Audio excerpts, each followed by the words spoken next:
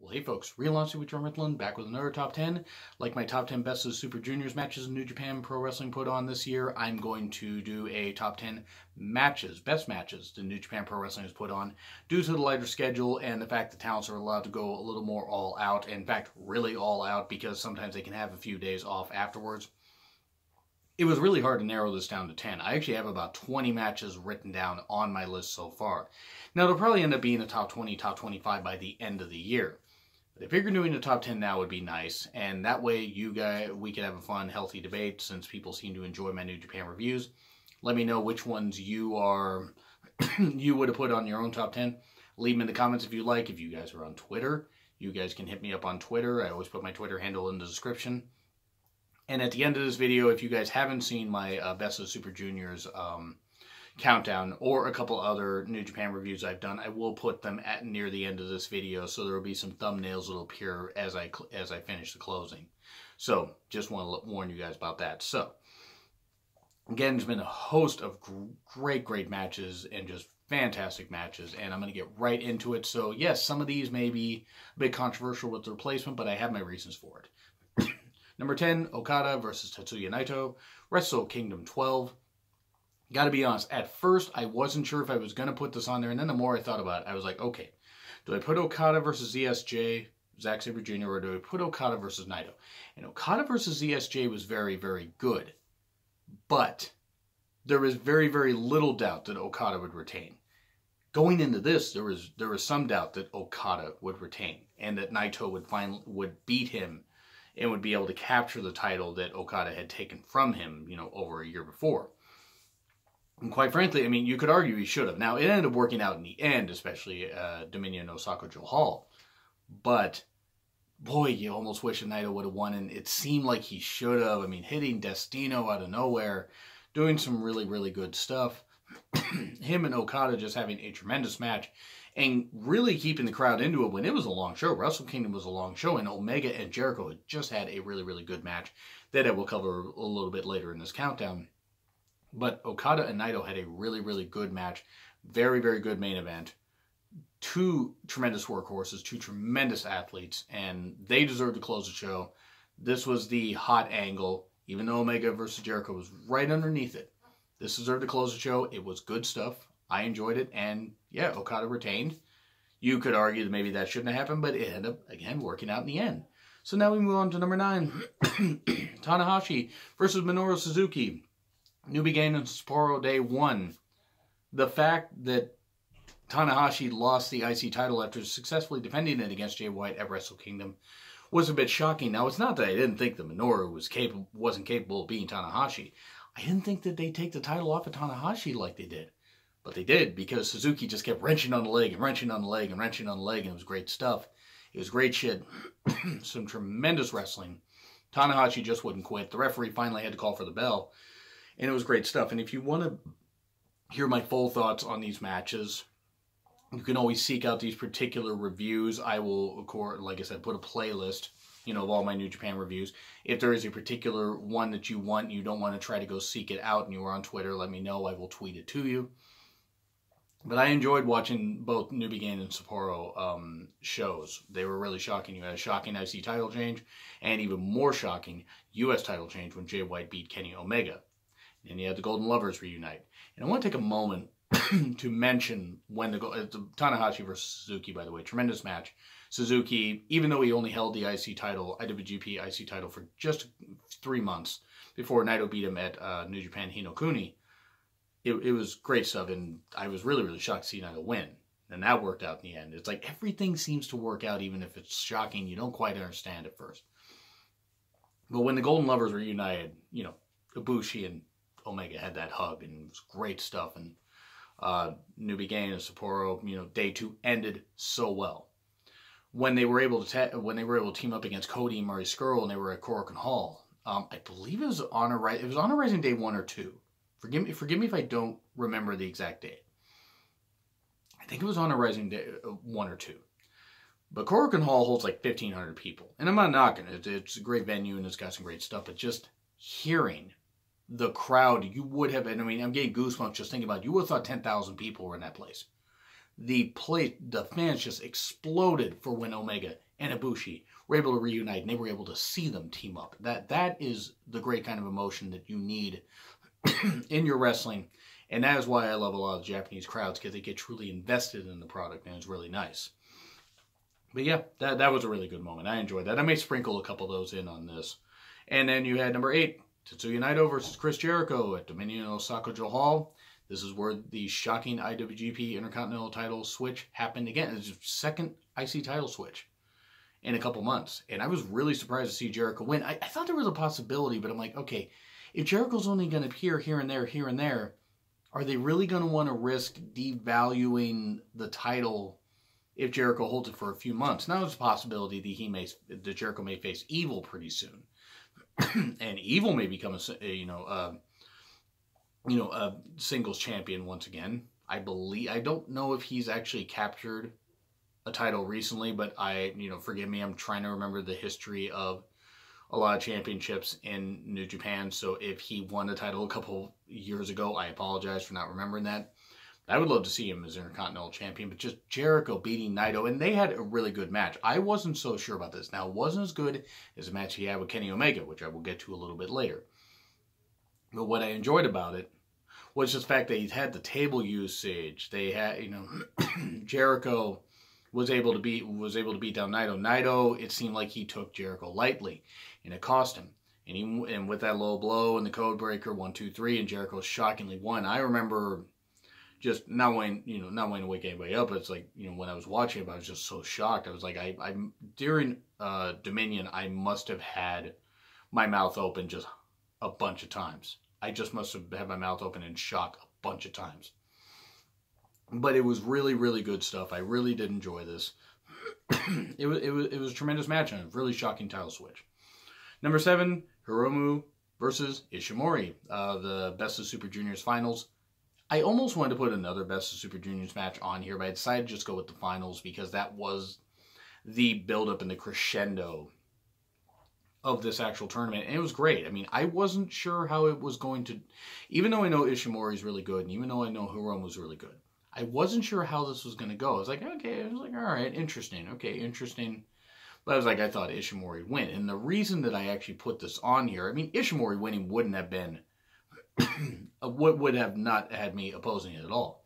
But the fact that Hiromu won was just shocking. He won with the same sequence here as he did with the next match. But it was pretty cool how the trophy got broken. Naito accidentally broke the trophy. And Hiromu's, because it was a wing trophy, so he's like, Hiromu's doing this with with one of his hands, like, for the trophy, which was really funny.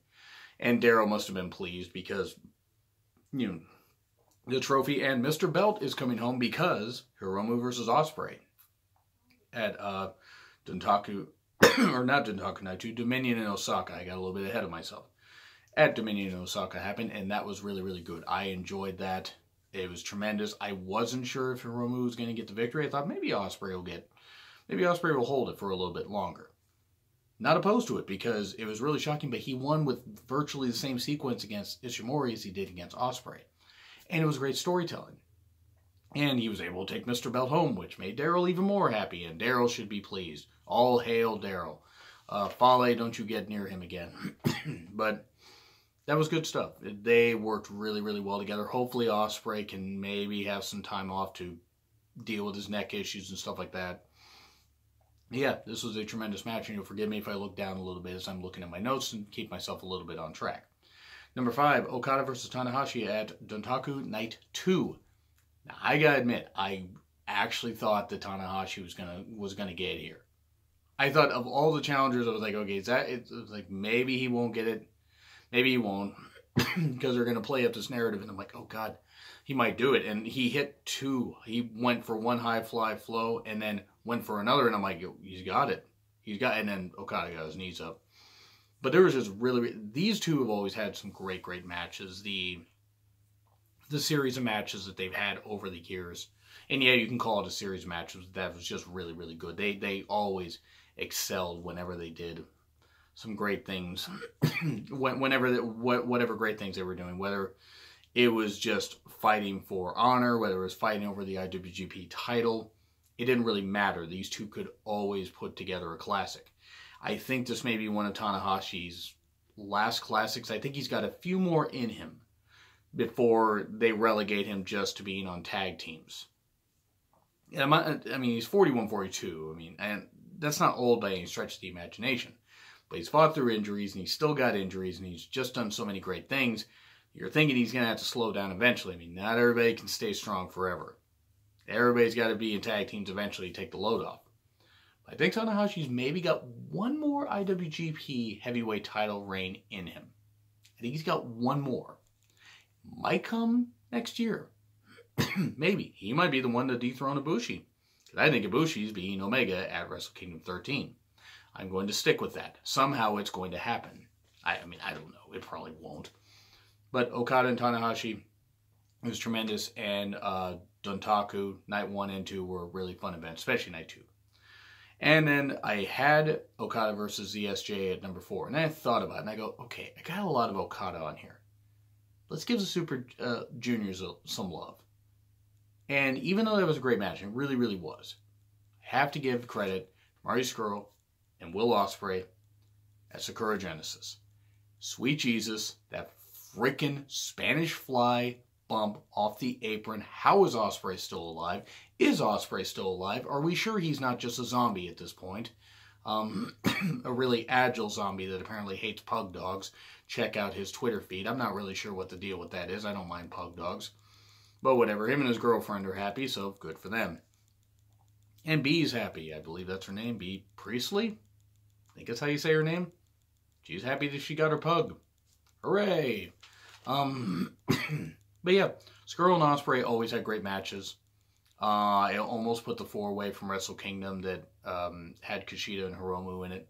I almost put that one on there, and I go, no, I want to go with this, because this is one where I expected it to be good. I did not expect it to be as good as it was, because they had so many matches already. I was like, okay, how are they going to top this? And they topped it by Ospreay nearly dying and gashing his head open. And he beat Scurll.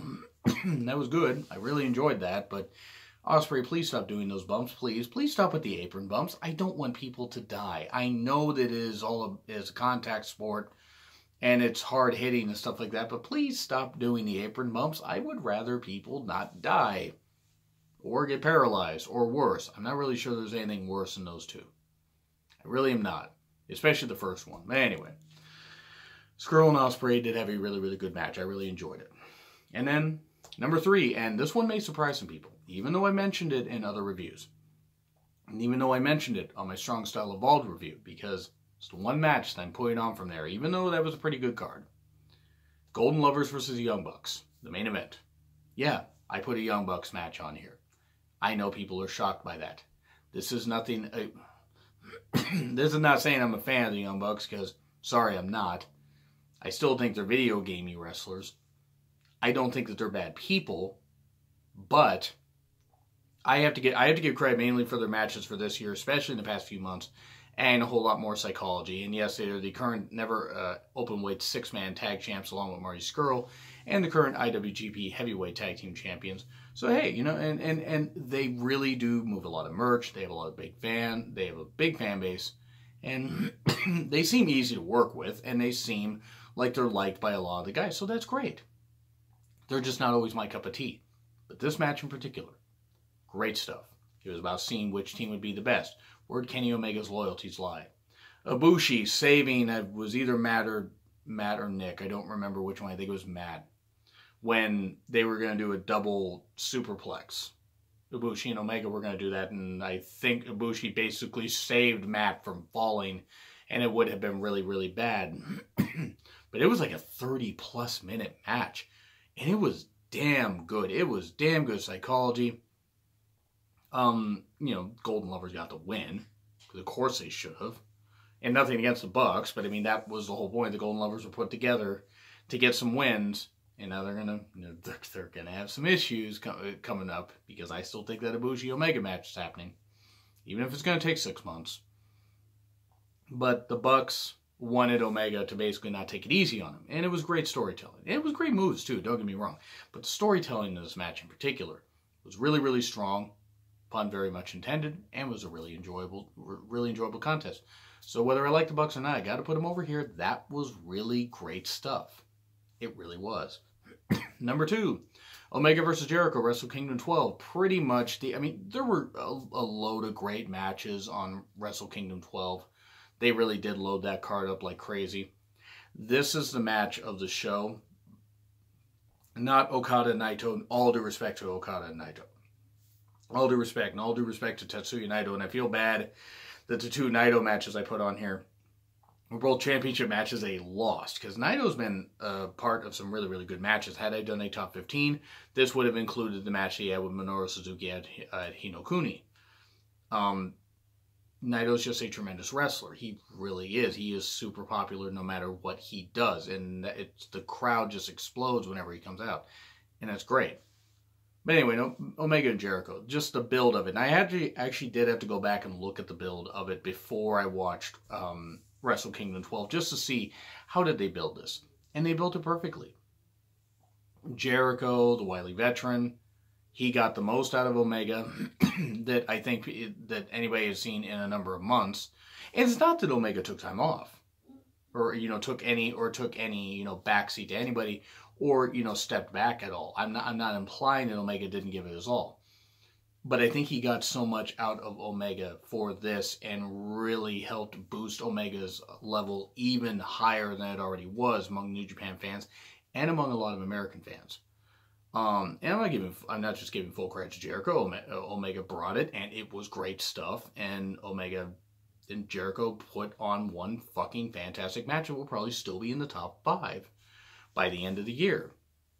So personally, I loved it. Now, okay, did I care for everything? No, I didn't care for that fire extinguisher shit and that kind of stuff, but whatever. It's their match. They're the ones out there taking the bumps. I didn't care for it, but hey, they still had one hell of a contest. One hell of a contest that went so long, and yeah, they stalled a bit some. Yeah, I don't want everybody to be going like 100 miles an hour and get injured. They really did have some great matches. Some great build-up to this, and a great match here. It was very fantastic. Very well done. Hats off to both guys. I don't wear a hat. And number 1, Omega versus Okada, Dominion Osaka. Come on, what else do you want me to say? 65, 66 minutes? Something like that. 2 out of 3 falls, no time limit. And Omega finally beat him. I mean, check out my Dominion Osaka review if you really want to get the full, impact of like how I felt. But just this match was absolutely tremendous. Fucking fantastic. Loved it. Apologies if my voice is starting to go out. But yeah, sorry, allergies. Anyway, I really enjoyed this match. It's my number 1 match of the year. It's my number 1. It probably is my number 1 match, period, across stuff I watch, like New Japan, WWE, NXT. I know WWE and NXT are the same thing. Yeah, but you get the point.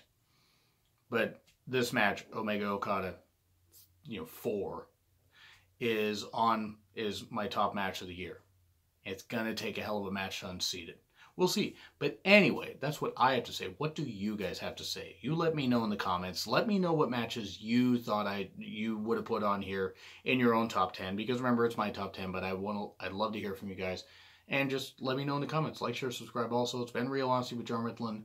Can't wait to see what New Japan does for the next 6 months and beyond. And I'll see you soon.